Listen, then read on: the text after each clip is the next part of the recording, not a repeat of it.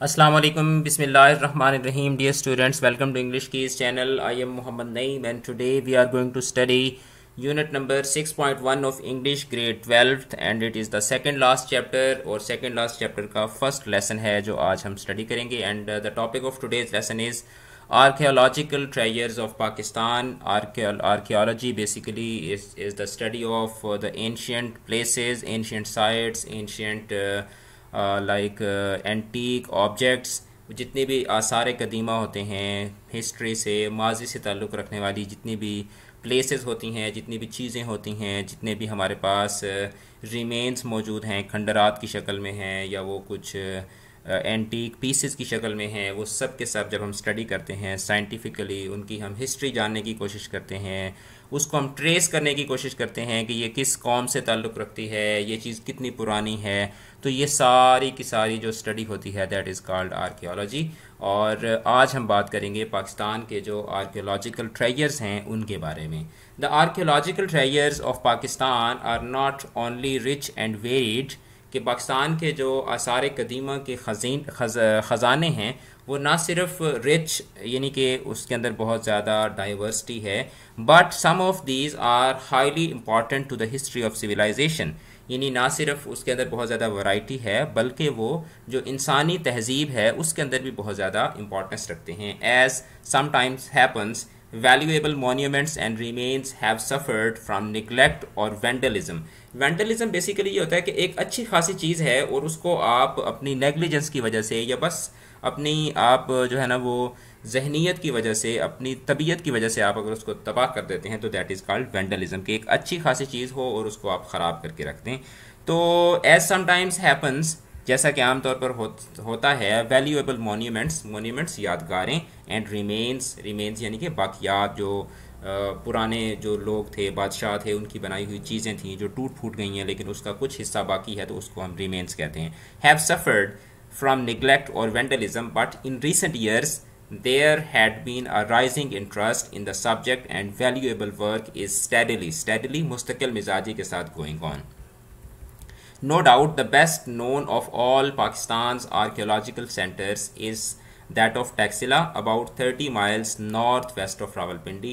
It is celebrated not only for the richness of what it has yielded. Yielded का मतलब होता है मतलब जैसे मक्खन हम निकालते हैं या जैसे फसल में से हम जो अनाज उठाते हैं तो उसको यील्ड यानी कि किसी चीज़ का खमीर निकालना, उसका जो है वो मादा निकाल लेना कि तो, लेकिन यहाँ पे ये वर्ड इस मीनिंग में यूज़ हुआ है कि ये जो टेक्सला की जगह है it is celebrated not only for the richness of what it has yielded, के जहाँ पर जो इम्पॉर्टेंट साइट्स हैं, आर्कियोलॉजिकल साइट्स हैं, ये सिर्फ उनकी वजह से ही इम्पॉर्टेंट नहीं है but for its association with Alexander and with Ashoka, one of the greatest figures of antiquity in the sub continent. ये सिर्फ अपना जो कल्चर है, जैसे यहाँ पे आप ये धर्मा राजी का देख सकते हैं, टेक्सला के अंदर ये एक मकाम है, आप इसको अगर रावलपिंडी डिस्ट्रिक्ट में रहते हैं तो आप इसको लाजमी विज़िट भी करें। तो ये सिर्फ अपनी जो रिचनेस है कल्चर की उसकी वजह से भी मशहूर नहीं है बल्कि इसकी जो निस्बत है, इसकी जो एसोसिएशन है सिकंदर आज़म के साथ और अशोका के साथ, उसकी वजह से भी ये बहुत ज़्यादा इंपॉर्टेंट है। अच्छा, there are 4 sites eight Taxila which became an important centre of Buddhism and the seat of a great university, already a thriving city बहुत जो है ना वो जगमगाता और ज़िंदगी से भरपूर city.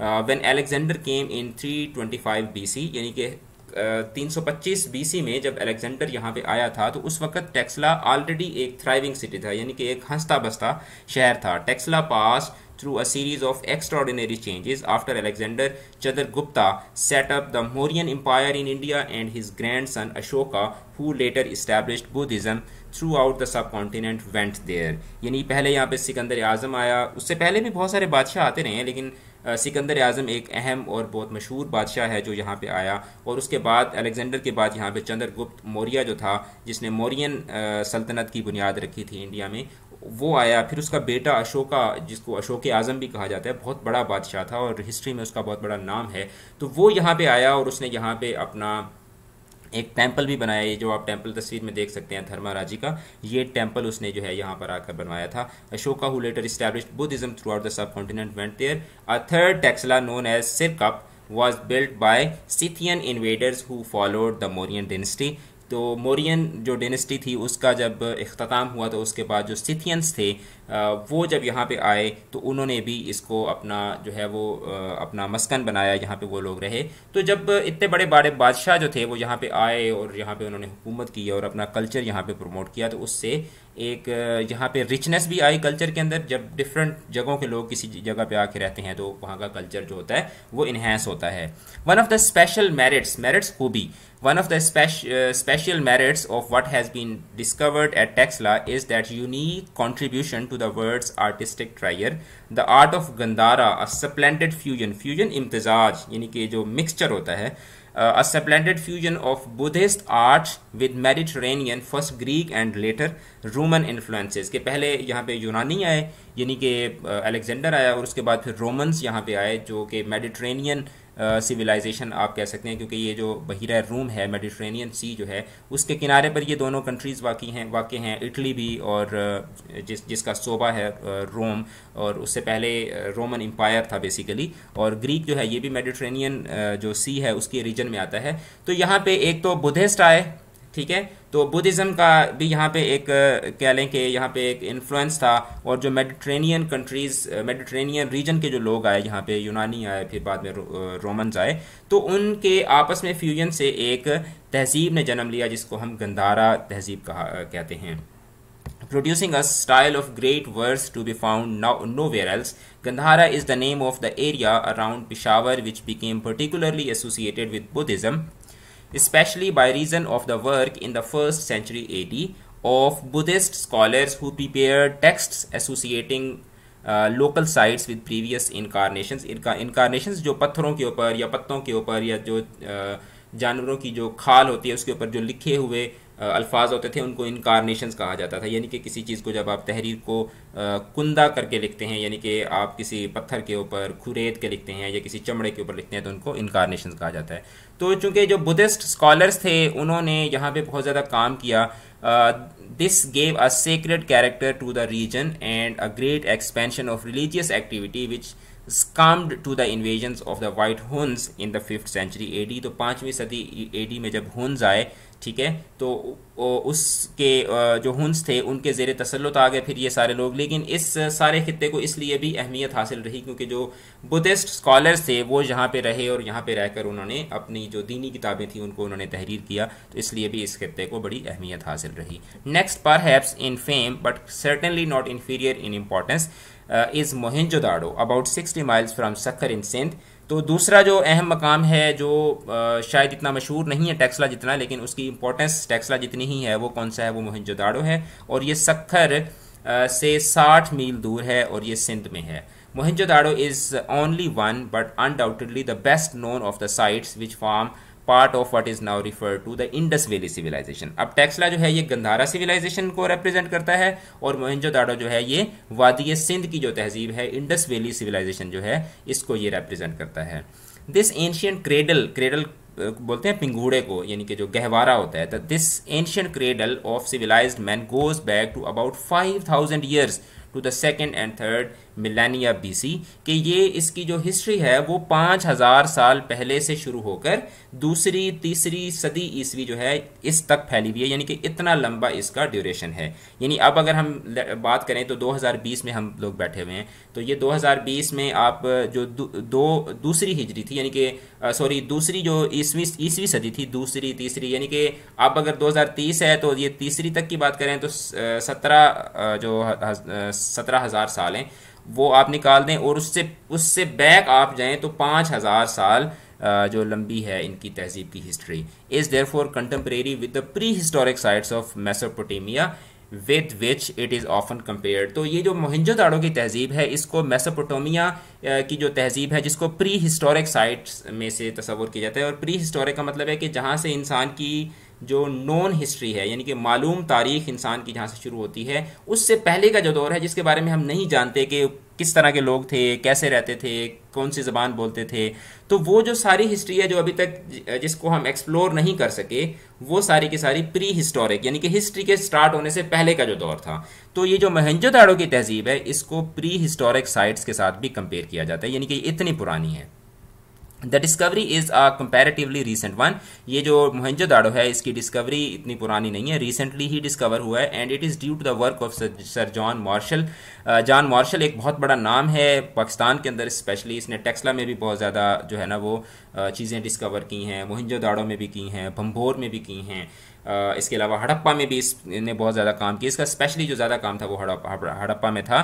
So John Marshall whose interest was aroused by the discovery eight Harappa in Montgomery district now Sahiwal, Sahiwal जिसका पुराना नाम मोंटगोमरी है, of some seals of apparently pre historic origin. तो वहाँ पे जब हड़प्पा पे ये लोग जो है वो खुदाइयाँ कर रहे थे तो वहाँ पे इनको एक प्री हिस्टोरिक ओरिजिन का कोई सील्स यानी कि मोहरें इनको वहाँ पे मिली। इन 1922 an officer of the Indian archaeological department discovered some similar seals with while investigating a Buddhist stupa of Kushan period at Mohenjo-daro। अब यहाँ पे इनको साहिवाल में कुछ सील्स मिलती हैं, ठीक है। अच्छा, उसके बाद क्या होता है कि उसी से मिलती जुलती कुछ चीज़ें जो हैं वो 1922 में एक इंडियन आर्कियोलॉजिकल डिपार्टमेंट के किसी आदमी को, किसी ऑफिसर को मोहनजोदाड़ो के मकाम पर सिंध में भी उससे मिलती जुलती चीज़ें जो हैं वो वहाँ पे मिलती हैं। In the following year further investigations were carried out. The results were not unduly interesting but martial was sufficiently convinced of the sub continental nature of his suspicions to carry on the work under his own direction during the following years and with most rewarding consequences। अच्छा, अब जब सिंध में भी उसी से मिलती जुलती, मोहनजोदाड़ो के मकाम पर भी उसी से मिलती जुलती सील्स जब मौसूल हुई जैसी हड़प्पा में मौजूद थी, तो उससे इनका इंटरेस्ट जो था वो हड़प्पा की जानिब भी बढ़ा, और फिर इन्होंने जब हड़प्पा को मजीद एक्सप्लोर किया तो इन्हें वहाँ से बहुत सारी चीज़ें मिली। अब वो जो चीज़ें मिली वो क्या थी? One of the most important aspects of the Mohenjodaro discovery is it's confirmation of the existence of an established civilization in the Indus Valley region before the arrival of Aryan invaders। अब पहले ये तस्वर किया जाता था, ये एक जो है ना वो थेरी थी कि ये जो बर्रे सगीर है इसके सबसे पुराने जो बाशिंदे हैं, सबसे जो पुराने इसके इन्हेबिटेंट्स हैं वो आर्यंस हैं, कि आर्यंस जो थे ये आए यूरोप से और यहाँ पे आके इन लोगों ने रहना शुरू किया, और यहाँ से जो है वो जो बर्रे सगीर है जहाँ पे आबादी का और तहजीब का आगाज़ हुआ, ये एक पुराना कॉन्सेप्ट था। लेकिन जब मोहनजोदाड़ो में इन्हें ऐसी चीज़ें मिली जो आर्यंस के दौर से भी पहले की थी, तो वो जो एक पुराना कॉन्सेप्ट था वो ख़त्म हो गया कि जिस आर्यंस इस खित्ते के सबसे पहले बाशिंदे हैं। The measurement of sculls shows 4 distinct ethnic categories of which one belongs to the Mediterranean classification, the Alpine and Mongolian type have been identified, and also the Proto-Australoid group typical of aboriginal of south and central India. तो अब जब वो जो वहाँ पे जो sculls मिली हैं उनका जब मुशाहिदा किया गया तो पता चला कि ये तो किसी एक खित्ते के लोग ही नहीं हैं, ये तो इसमें तो मेडिट्रेनियन भी जो है ना वो टच आता है, इसमें एल्पीन जो मतलब ये रोम के इटली और जर्मनी के दरमियान एक पहाड़ी सिलसिला है, मंगोलियन जो है वो जो स्कल एक फीचर है या स्ट्रक्चर है वो भी इसके अंदर शो हो रहा था। और इसके अलावा जो पुराने जो जंगली जो ग्रोह थे जो साउदर्न और सेंट्रल इंडिया में रहते थे उनके ट्रेसेस भी उन स्कल्स के अंदर शो हुए। तो इससे ये अंदाज़ा हो गया कि आर्यन से के यहाँ आने से पहले भी यहाँ पर कोई कौमें रहती थीं, और वो कौमें यहाँ पे बहुत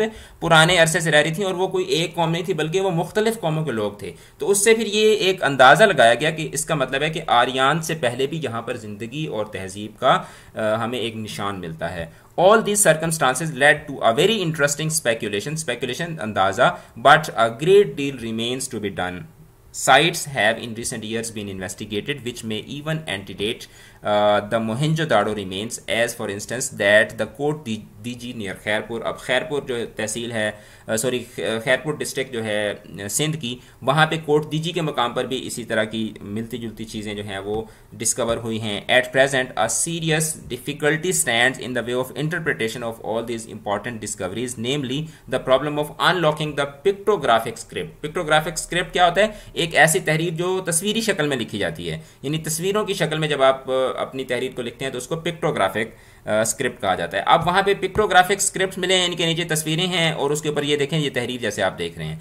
अच्छा, अब मसला क्या है? When this by no means simple puzzle is ultimately resolved, the results may well lead to great change in historical and archaeological theories. तो अब जब तक ये तहरीरें हमारी समझ में नहीं आती तब तक हम कोई भी अंदाज़ा लगाने से कासिर हैं, लेकिन जब ये तहरीरें डिकोड हो जाएंगी और ये पज़ल जो है ये सॉल्व हो जाएगी तो फिर जो हिस्टोरिकल और आर्कियोलॉजिकल जो थेरीज हैं उसके अंदर एक ट्रीमेंडस चेंज आएगा. Even more recent and of great interest to Pakistan is the work done at Bhambhor. अब भंभोर ये वो जगह है जहाँ पे जो आपने सस्सी पुन्नू वाला वाक़या अक्सर सुना हुआ होगा, तो ये सस्सी जो थी ये भी क्या थी, ये शहर भंभोर जो था उसके राजा की बेटी थी.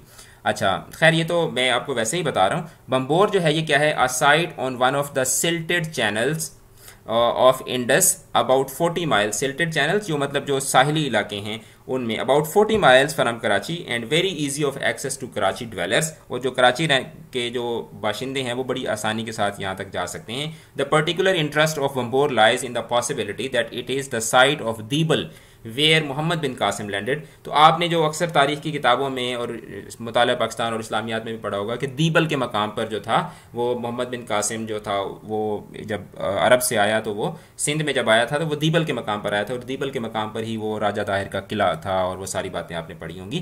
तो यहाँ पर जो भंभोर का इलाका है ये बेसिकली इसकी जो इंपॉर्टेंस है is the possibility that it is the site of Debal where Mohammad bin Qasim landed. कि वो जो दीबल का मकाम था जहाँ पे राजा ताहिर का वो उन्होंने किला जो था वो भी तबाह किया था, तो वो ये भंभोर की जगह थी. The question of the actual where abouts of this place has been long afforded material for archaeological डिस्प्यूटेशन. के इस पे अभी तक कोई झगड़ा सा चल रहा है, मतलब अभी तक किसी कन्फर्म हम कंक्लूजन तक नहीं पहुंचे. एंड ऑल दो Bhambhor was considered a possibility, serious work was not started there until 1958. यानी ये तो कहा जाता था कि शायद यहीं पर उतरे थे, लेकिन 1958 से पहले इस पर किसी ने रिसर्च पॉइंट ऑफ व्यू से यानी कि मुहक्किकाना अंदाज में इसके ऊपर किसी ने कोई रिसर्च नहीं की. The results have so far been well worth the effort, and a mosque has already been uncovered which apparently dates from about 150 years after the commencement of the Muslim era, and this begins to get close to the time of Muhammad bin Qasim himself. अब वहाँ पे ना एक मस्जिद जो है वो discover हुई है, ठीक है, जो तकरीबन यहाँ से जो है ना वो जो जहाँ से मुसलमानों की तहजीब का आगाज़ होता है यानी कि जहाँ से इस्लाम का आगाज़ होता है उसके तकरीबन 150 साल बाद की तामीर शुदा है. तो जिससे हम ये अंदाज़ा लगा सकते हैं कि शायद ये मुसलमान जो आए थे वो यहीं पर ही सबसे पहले उतरे थे, क्योंकि मुसलमानों का एक आदत थी या एक उनका एक रिवाज था कि जहाँ पर भी वो जाते थे तो सबसे पहले वो वहाँ पे जहाँ पे भी मुसलमानों ने जो है ना वो बस्तियाँ बनाई या शहर बसाए तो सबसे पहले वो मस्जिद वहाँ पे बनाते थे, क्योंकि मस्जिद ज़ाहिर बात है वो सच्चे मुसलमान थे तो वो नमाजी भी थे, नमाज़ें भी पढ़ते थे. हम तो खैर अब सबसे पहले वहाँ पे जो है ना वो पार्क बनाते हैं और दूसरी चीज़ें बनाते हैं, तो वो जो मुसलमान थे वो सबसे पहले मस्जिद बनाते थे. तो इससे भी हमें एक अंदाज़ा लगता है कि शायद ये मोहम्मद बिन कासिम के की ही कोई मस्जिद हो. But it seems the site में well yield a good deal more than this, and at the present stage it is not possible to से हाउ फॉर द डिगिंग में एक्सटेंड. लेकिन ये मस्जिद हमें मिली है, लेकिन ये हम एक अंदाज़ा लगा सकते हैं कि वहाँ से हमें बहुत सी और भी चीज़ें उनके बारे में भी हमें पता चलेगा. Work is also to be done at Brahmanabad, about 43 miles nearest of Hyderabad, where Dahir Muhammad bin Qasim's adversary made his last stand. Adversary दुश्मन. तो जो बरहमनाबाद का एक मकाम है वहाँ पर भी खुदाई और इस तरह की जो डिस्कवरीज हैं, आर्कियोलॉजिकल स्टडीज़ हैं, उसको करने की ज़रूरत है. और बरहमनाबाद के बारे में कहा जाता है कि ये वो जगह थी जहाँ पर मोहम्मद बिन कासिम और राजा ताहिर जो था उनका आखिरी जो उनका जो एक टाकरा हुआ था, आखिरी जो लड़ाई हुई थी वो इस मकाम पर हुई थी. The above and flow नशेब Faraz को कहा जाता है. The above and flow of different influences, religious, intellectual and military, have left their various marks on the antiquities of Pakistan. Of Buddhist memorials perhaps enough has been said, although it deserves to be added that they are not confined to the northwest but extend down to Sindh, and at Mirpur Khas east of Hyderabad Buddhist seal of the 7th and 8th centuries AD have been discovered.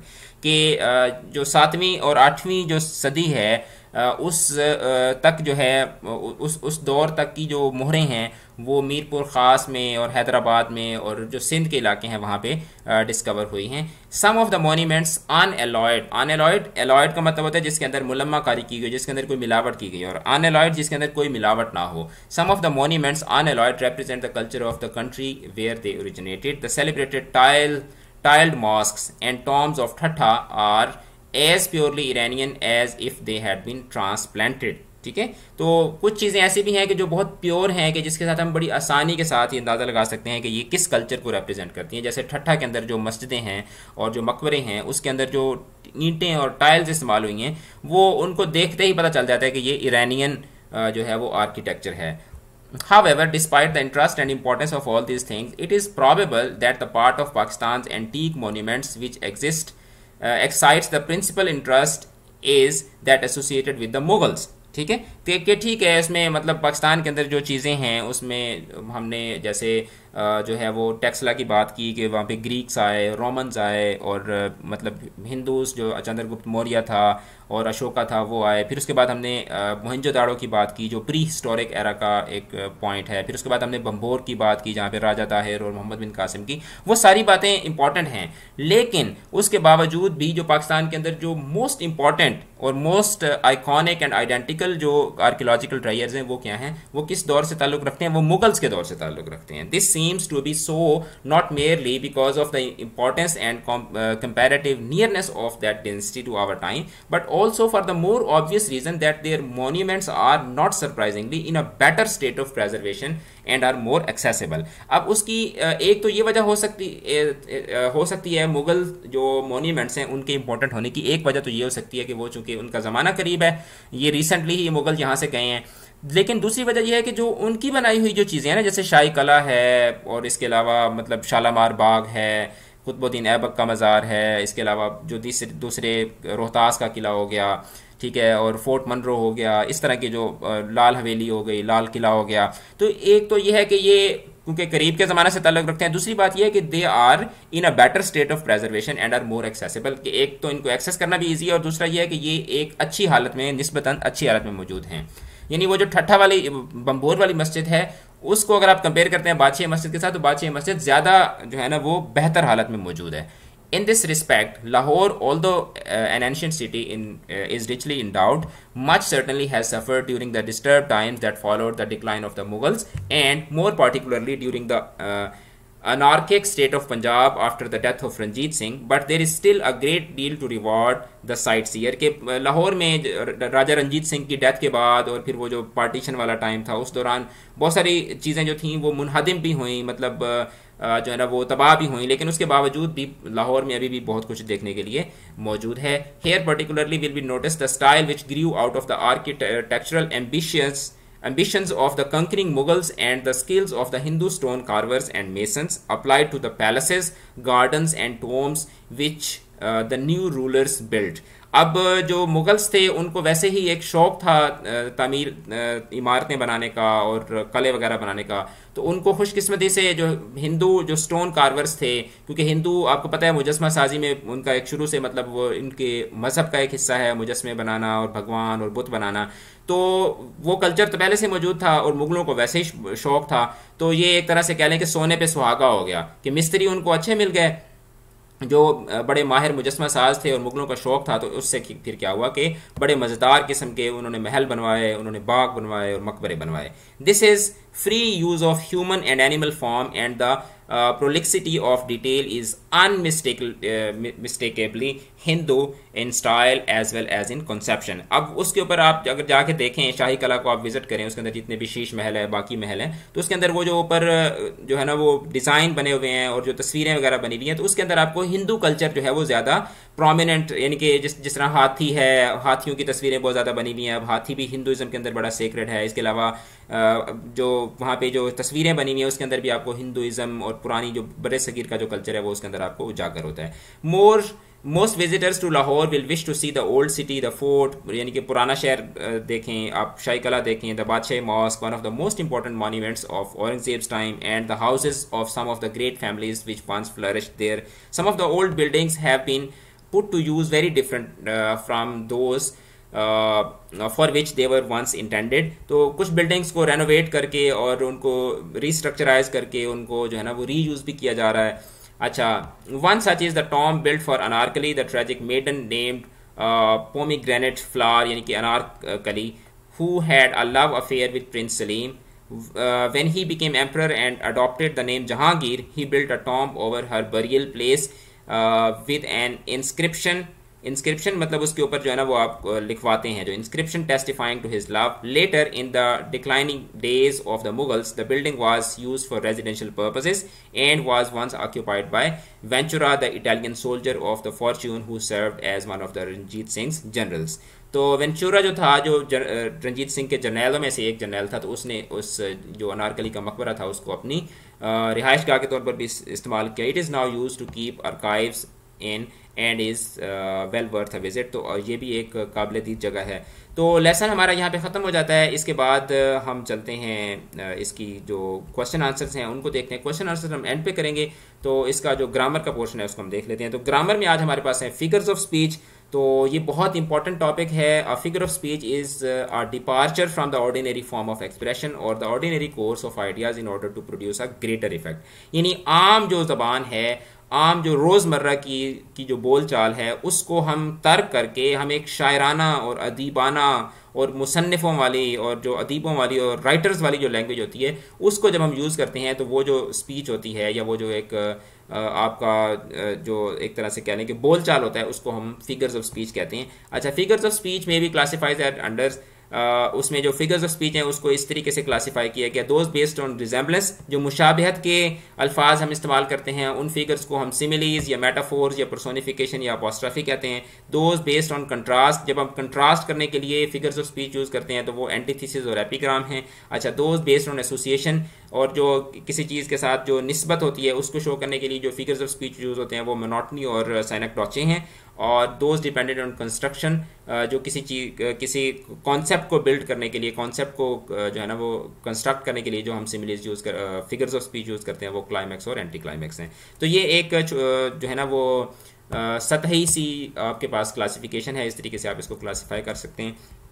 तो मैं इसके ऊपर ज़्यादा time नहीं लूँगा, मैं सिर्फ आपको जो है ना वो सिर्फ कॉन्सेप्ट देता जाऊँगा थोड़ा थोड़ा, और उसके बाद हम इसका जो एक्सरसाइज का पोर्शन है वो हम करते हैं। बहुत इंपॉर्टेंट है, उसमें से लाजमी क्वेश्चन आते हैं, तो आपने उसको मिस नहीं करना, उसको आपने लाजमी देखना है, और उसके बाद फिर हम क्वेश्चन आंसर करेंगे। सिमिली क्या होती है? इन अ simile comparison is made between two objects of different kinds which have however at least one point in common.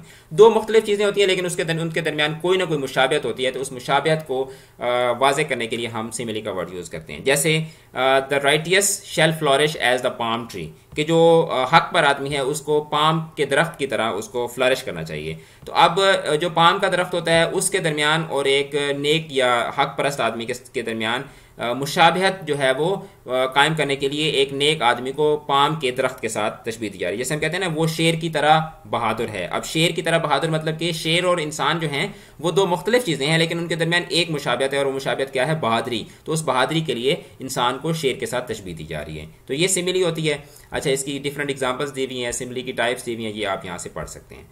अच्छा, उसके बाद हम आ जाते हैं पर्सोनिफिकेशन। पर्सोनिफिकेशन होता है इन पर्सोनिफिकेशन इन एनिमेट, यानी कि जो बेजान चीज़ें हैं, objects, abstract notions are spoken of as having life and intelligence, यानी बेजान चीज़ें हैं या जो नज़रियात हैं उनको इंसानी जो खसूसियात हैं वो उनके साथ एट्रीब्यूट करके और एसोसिएट करके जैसे जब पेश किया जाता है। जैसे laughter holding both her sides, ठीक है, कि कहका जो है वो दोनों उसके दोनों तरफ पे क्या, वो दोनों तरफ उसने अपने हाथ पकड़े हुए होते हैं। Death Lay's his icy hands on Kings, कि जो मौत है वो अपने बर्फीले हाथ बादशाहों पर भी डालती है। अब मौत के वैसे तो हाथ नहीं होते, लेकिन यहाँ पे कॉन्सेप्ट ये देने की कोशिश की जा रही है कि मौत किसी को भी नहीं छोड़ती।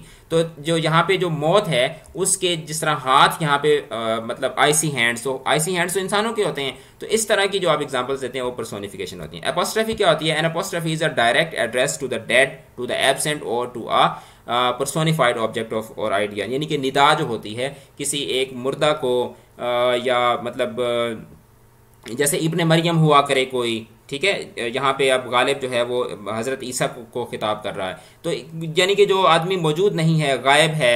जैसे Milton, thou शुडस्ट B living at this our, Milton काश आज तुम जिंदा होते, ठीक है। जैसे हम कहते हैं कि काश अल्लामा इकबाल आज जिंदा होते तो वो देखते। तो इस तरह की जो एग्जांपल्स होती हैं उसके अंदर क्या होता है, ये होती है अपॉस्ट्रफी होती है। जैसे O death where is the sting, where is the sting, O grave where is the victory, O liberty, अब लिबर्टी को खिताब किया जा रहा है, यहाँ पे डेथ को खिताब किया जा रहा है। Wave Munich all the banners wave and charge will all they cavalry. अब म्यूनिख शहर है, शहर को खिताब किया जा रहा है, तो इस तरह के जो खिताबात होते हैं उनको एपोस्ट्रोफी कहा जाता है। हाइपरबोल क्या होती है? इन hyperbole a statement is made emphatic bye over statement, यानी कि एग्जैजरेट इसमें किया जाता है। जैसे here is the smell of blood still, all the perfumes of Arabia will not Sutton this little man. ठीक है, कि पूरे अरब के जो परफ्यूम है वो मिलकर भी इस आदमी को के अंदर जो ब्लड की जो स्मेल है उसको ख़त्म नहीं कर सकते। तो अब ये हाइपरबोल है, यानी कि इसमें जो सिचुएशन है उसके अंदर जो एग्जैजरेट किया गया है, इसलिए कि ताकि उसकी जो शिद्दत है उसको बताया जा सके। अच्छा, उसके बाद ये है जी इफेमिज्म। इफेमिज्म क्या होता है? इख्तसार, यानी कि इसमें आप यानी कि जो आपका आपने जो बात करनी होती है उसको आप लेस एग्रेसिव वर्ड्स यूज करते हुए आप करते हो। जैसे एफेमिज्म consist in the description of a disagreeable thing bye N agreeable name. जैसे ही हैज फॉलन अस्लीप, यानी कि जब आपने कहना ये होता है कि ही इज डेड, लेकिन आप ये कहने की बजाय आप क्या देते हैं कि he is fallen asleep. You are telling me a fairy tale. ठीक है, जब आपने किसी को कहना होता है कि तुम झूठ बोल रहे हो, तो आप ये बजाय ये कहने के कि यू आर टेलिंग मी अ लाई, आप कहते हैं you are telling me a fairy tale. ठीक है, यानी कि मुझे सबस बाग ना दिखाओ। ठीक है, तो इस तरह के जो वर्ड्स आप यूज करते हैं, यानी कि ये एक लाय है, इसको आप डिस्क्राइब करने के लिए आप फेरी टेल का वर्ड यूज करते हैं, तो ये एफेमिज्म है। एंटीथेसिस क्या होता है? इन एंटीथेसिस अ स्ट्राइकिंग अपोजिशन और कंट्रास्ट ऑफ वर्ड्स और sentiment is made in the same sentence. एक ही लाइन के अंदर जो है वो दो डिफरेंट जो आइडियाज होते हैं उनको एक ही सेंटेंस के अंदर जो है वो जोड़ा जाता है, तो उसको एंटीथेसिस किया जाता है। जैसे मैन प्रोपोजेस, गॉड डिस्पोजेस, कि इंसान जो है वो इरादा करता है और खुदा जो है वो उसको अपनी मर्जी से उसको वो जो है ना वो एक्सरसाइज करवाता है। Speech is silver but silence is golden. आप देखें सिल्वर और गोल्डन ये दोनों अपोजिट चीजें हैं, स्पीच और साइलेंस ये दोनों अपोजिट चीजें हैं। ठीक है, स्पीच और साइलेंस अपोजिट है ना एक दूसरे के।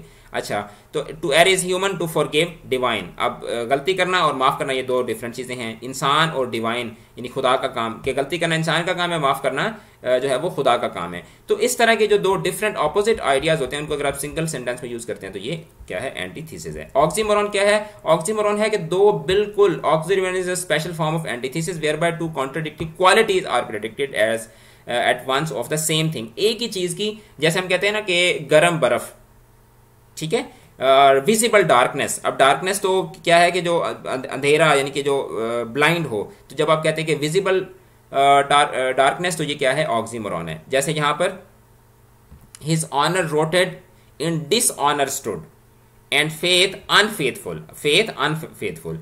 ठीक है, अच्छा, सो इनोसेंट आर्क, सो कनिंगली सिंपल। ठीक है, तो इस तरह के जो वर्ड्स होते हैं वो क्या होते हैं? ऑक्सीमोरॉन्स होते हैं। अच्छा, उसके बाद हम आ जाते हैं आयरनी। आयरनी तंज को कहा जाता है। Irony is made of speech in which the real meaning exactly the opposite of that. जैसे हम कहते हैं कि वाह बड़ी प्यारी आपने बात की है। जब कोई आदमी बुरी बात करते हैं हम उसको कहते हैं बड़ी बड़ी तुमने प्यारी बात की है। ठीक है, बड़ी समझदारों वाली बात की है। तो एक्चुअली हम कह रहे थे कि तुमने क्या है? एक बेवकूफ़ाना बात की है। पन क्या है? अ पन consist in the use of word in such a way that it is capable of more than one application.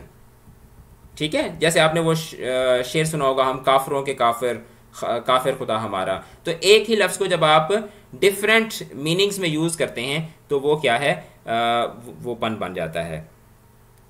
जैसे is life worth living, it depends upon the liver. अब ये जो लीवर का वर्ड है, यानी कि ये इसको आप दो मीनिंग में यूज कर सकते हैं। एक तो ये कि it depends upon the liver, क्या जिंदा रहना मुमकिन है? It depends upon the liver. अब यहाँ पे लिवर जो है वो जो जिगर होता है कि ये जिगर पर मुनहसिर है कि आपका जिगर अगर काम करता रहे तो आप जो है ना वो जिंदा रह सकते हैं। और दूसरा इसमें ये हो सकता है कि क्या जिंदा रहा जा सकता है? ये जीने वाले पर मुनहसिर है। अब ये लिवर जो है ये दो मीनिंग में यूज हो रहा है। जैसे आपने वो वर्ड सुना होगा, जो सोते हैं वो खोते हैं। अब यहाँ पे खोता जो है ये मतलब खोना मतलब किसी चीज को लूज कर देना, उस मीनिंग में भी यूज होता है। और खोता मतलब जो सो जाता है वो गधा है। ठीक है, तो इस तरह के जो वर्ड्स होते हैं वो पन होते हैं। मेटोनमी क्या होती है? मेटोनमी होती है इन metonymy object is designated by the name of something which is in general is associated with it.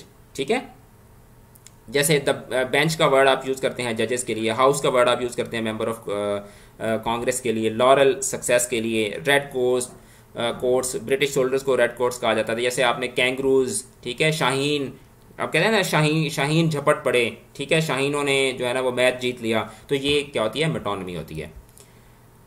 अच्छा जी, उसके बाद हम आ जाते हैं साइनेक्डोचे। साइनेक्डोचे क्या है? Is a part in साइनेक्डोचे a part is used to designate the whole और the whole is designated to use part. यानी जैसे आप कहते हैं कि इंग्लैंड वॉन द मैच, ठीक है। अच्छा, अब जब आप कहते हैं इंग्लैंड वॉन द मैच, तो इसका मतलब ये नहीं कि पूरा इंग्लैंड जो था वो खेलने के लिए, पाकिस्तान वॉन द मैच, तो इसका मतलब नहीं कि पूरा पाकिस्तान जो 22 करोड़ आवाम है वो सारे गए हुए थे। वो एक्चुअली क्या है, जब आप कहते हैं द पाकिस्तान, तो actually you are meaning the 11 players जो कि पार्ट हैं, ठीक है। तो इस तरह की जो एग्जाम्पल्स होती हैं वो क्या है, वो साइनेक्डोचे की एग्जाम्पल्स होती हैं। अच्छा, उसके बाद ये आगे लिटोटस है। लिटोटस क्या है? N affirmative. In लिटोटस N affirmative is conveyed bye negation of the opposite, ठीक है। अच्छा, this man is the man is no फूल। अब जब आप कहते हैं द मैन इज नो फूल, इसका मतलब है कि the man is very clever. तो किसी चीज को अफर्मेशन जो है उसको कन्वे किया जाता है by the negation of the opposite. जब आप कहते हैं ना मैं इतना पागल नहीं हूं, इसका मतलब क्या है कि मैं समझदार हूं। तो आप ये कहने के बजाय, सिंपल कहने के बजाय कि मैं समझदार हूं, आप कहते हैं मैं इतना पागल नहीं हूं। तो इस तरह की जो फिगर्स ऑफ स्पीच होते हैं उनको लिटोटस कहा जाता है। इंटेरोगेशन, क्वेश्चन करना। अच्छा, एक्सक्लेमेशन यानी कि जज्बात का इजहार करना। Climax is the arrangement of series of ideas in order of increasing importance, यानी कि जहां पे आप सस्पेंस क्रिएट कर रहे होते हैं। एंटी क्लाइमैक्स जिसमें आप सस्पेंस को तोड़ रहे होते हैं। अच्छा, उसके बाद हम आ जाते हैं एक्सरसाइज की तरफ। Name the various figures of speech in the following. तो the more haste the less speed epigram है। I must be taught my duty and bye you, ये आयरनी है। अच्छा, कि अच्छा मुझे अब तुम सिखाओगे, तो ये जब हम कह रहे होते हैं तो ये आयरनी है। अच्छा, plead sleep my cause and make her soft like the, ये अपॉस्ट्रॉफी है क्योंकि वो नींद के साथ खिताब कर रहा है ना। Clarity, charity suffered long and is kind, personification. अच्छा, he makes no friend who never made a four, epigram. अच्छा, ही that planted the air shell he not here, he that form the I shell he not C, interrogation. अब इसमें देखिए कितनी प्यारी lines हैं। अच्छा, let not ambition mock there useful toil, साइनेक्डोचे। अच्छा, to gossip is a fault, to liable a crime, to slander अ सिन। अब ये क्लाइमैक्स है। Oh what a Nobel mind is here out overthrown, exclamation, जज्बात का इजहार है। Access of ceremony shows want of breeding, epigram. अच्छा, why all this toil for triumphs of an hour, interrogation. अच्छा, fools who came to scoff remain to pray, antithesis. The Puritan had been rescued by a no common deliverer from the grasp of no common foe, litortus. देखिए वो जो no common वाला जो मैंने आपको concept बताया था लिटोटस का। The cup that cheers but not इनएब्रिटेट्स, metonymy. क्योंकि कप जब आप बात करते हैं तो कप तो एक जुज है ना, बेसिकली आप पीने वाले की बात कर रहे होते हैं। You are a pretty fellow, irony. Hasten slowly, oxymoron. Hasten slowly के देखें, हेस्ट का मतलब जल्दबाजी करना होता है और स्लो का मतलब होता है आहिस्ता आहिस्ता, तो ये ऑक्सीमोरॉन है। Hello smiling mourn, apostrophe. अच्छा, can to walk together accept they B agreed, interrogation. अच्छा, curses are like chickens they come home to roast, simile है कि जो मुसीबतें होती हैं वो क्या होती हैं, वो मुर्गों की तरह होती हैं जो ज़बा होने के लिए आती हैं। 1000 years are as yesterday when it is past, हाइपरबॉल। The prisoner was brought to the dock in irons, साइनेक्डोचे। He had nothing to do and we did it very well, paradox है। Boys will be boys, epigram. The cloister opened opt her pitting gauge, personification, ये opened है यहाँ पे। अच्छा, loneliness is young ambitions later, metaphor. अच्छा, language is the art of concealing thought, epigram. Must I stand and crouch under your testy humor, interrogation. Exalt, O shores, and ring, O bells, apostrophe. He followed the letter, but not the spirit of the law, antithesis. One truth is clear, whatever is right. Irony, I came, I saw, I conquered, climax. Labor, wide as the earth, has its summit in heaven, simile. Okay, just for a handful of silver he left us, synecdoche. Acha, they were swifter than eagles, they were stronger than lions, hyperbole. Swiftly flies the feathered death, metaphor. It is wise father that knows his own child, epigram. Brave Macbeth with his brandished steel carved out his passage sine croce. Sweet Thames, run softly till I end my song apostrophe. This is only one cure for the evils which newly acquired freedom produces, and that cure is freedom epigram. Sweet urban, loveliest village of the plain, where the health and plenty cheered the laboring swain. Antithesis. Okay, so bake the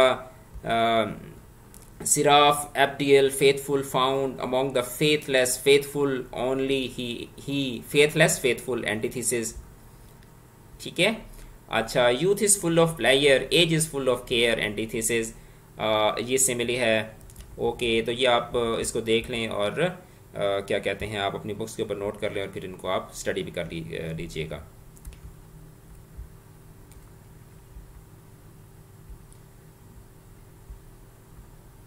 क्योंकि मेरा गला थक चुका है और मेरे पास पानी भी नहीं है. ओ solitude, where are the charms that sages have seen in thy face apostrophe. Okay, the soldiers fight for glory and a shilling a day. Anti climax. His देखें, पहले उसने बताया कि सोल्जर्स फाइट फॉर ग्लोरी और साथ ही उसने कहती है and a shilling a day, और साथ में पैसे के लिए भी लड़ते हैं. तो वो जो यहाँ पे इसने बात की थी उसको इस बात के ज़रिए क्या कर दिया, डिसऑन कर दिया. अच्छा, they speak like cents and act like dwells. Antithesis की बातें मुंह मोमना करतूत काफरा. He was a learned man among Lord's and Lord among learned man.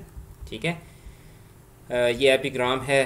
तो यहाँ पे हमने इसका जो ग्रामर का पोर्शन था वो कर लिया. तो now we move to the question answers. Lesson आज का लंबा हो गया, बट क्या कर सकते हैं. Question number 1 is that what are the most important archaeological sites of Pakistan? What light do they throw on antiquity in the part of the world? Pakistan owns several archaeological treasures. Texla, Mohenjo-daro and Bambor are the most important sites of archaeological nature. They reflect not only the richness of culture and civilization in antiquity, but also the association of their treasures with great emperors like Ashoka, Alexander and Muhammad bin Qasim. These sites have strong ties with religion, like Buddhism and Islam. They have expressive of Gandhara and Indus civilization, which are considered some of the most ancient and iconic civilizations of human history. What is the importance of Texla as an archaeological site? Texla is a memorial of the world's most important and unique artistic treasure.